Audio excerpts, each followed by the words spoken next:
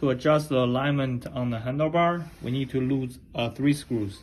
Using a 5mm hex wrench, lose the screw right here. Okay, that's loose. And then lose the screw right here. Okay, that's loose. And then lose the screw right here. Okay, so 1, 2, 3, 3 screws. And then pull the handlebar up.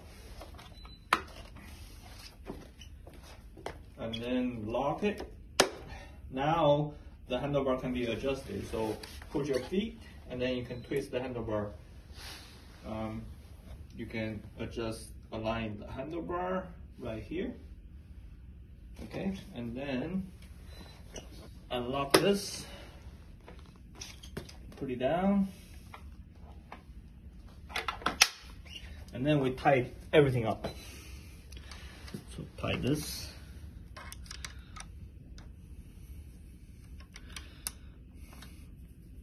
Okay, and then tie this.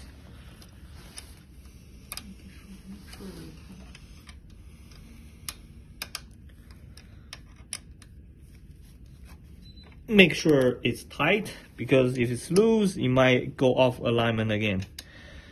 So tie this up.